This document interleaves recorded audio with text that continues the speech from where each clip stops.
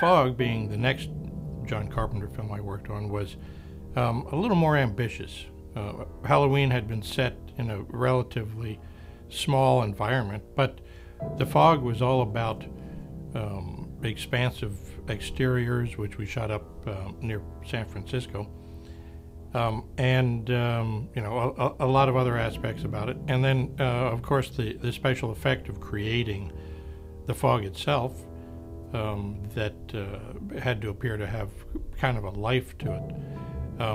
So it was a film that expanded on the visual storytelling. And I watched it recently and looked back fondly with the fact that there was so much sort of style that drove the film as opposed to, action and story. It was a spooky ghost story compared to an action slasher kind of movie.